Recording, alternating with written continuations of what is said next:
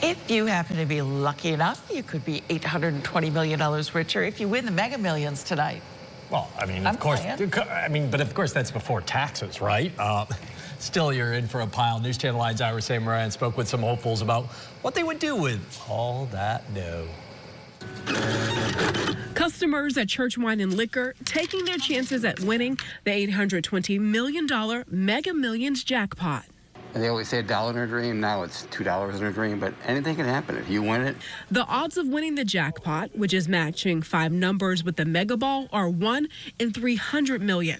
But customers here in East Syracuse willing to try because back in April, the winning $20 million Mega Millions ticket was sold here. It's exciting. So, and you never know. And one thing's for sure, if you don't play, you're not going to win. I don't think there's going to be 2 in the same place, but you never know. And if they win? Oh, wow. Pay off bills, help out some friends, take a trip. To where, I don't know. Like I said, I would pay off all my bills, help out family, and like I said, but where I'm living at right now, it's kind of like been a pain in the butt. I would help there and either buy the place or help out fix the place up. Robert Miller says if he wins, he's first going to put it in the bank and then...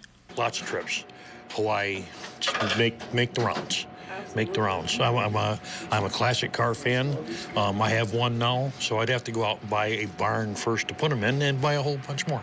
We don't know April's winner, but Miller says if it's him, he'd come forward. Iris, I will come and let you know. I will come right to the station and let you know. After speaking with all of them, I decided it wouldn't hurt to try myself.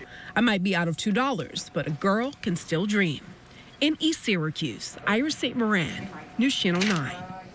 Oh boy, I'm gonna get really close and friendly with Iris, so in case she wins, I get some of that. Please, Iris, please, please, please. We're gonna have the winning numbers for you right here on News Channel 9, 11 at 11 tonight. Stay with us.